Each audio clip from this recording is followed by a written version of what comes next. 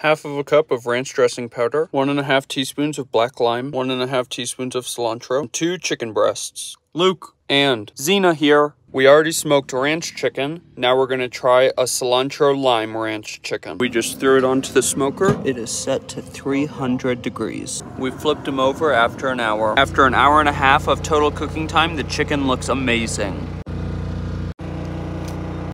And it tastes even better than it looks. Definitely try out this recipe and check out our YouTube channel for some full videos.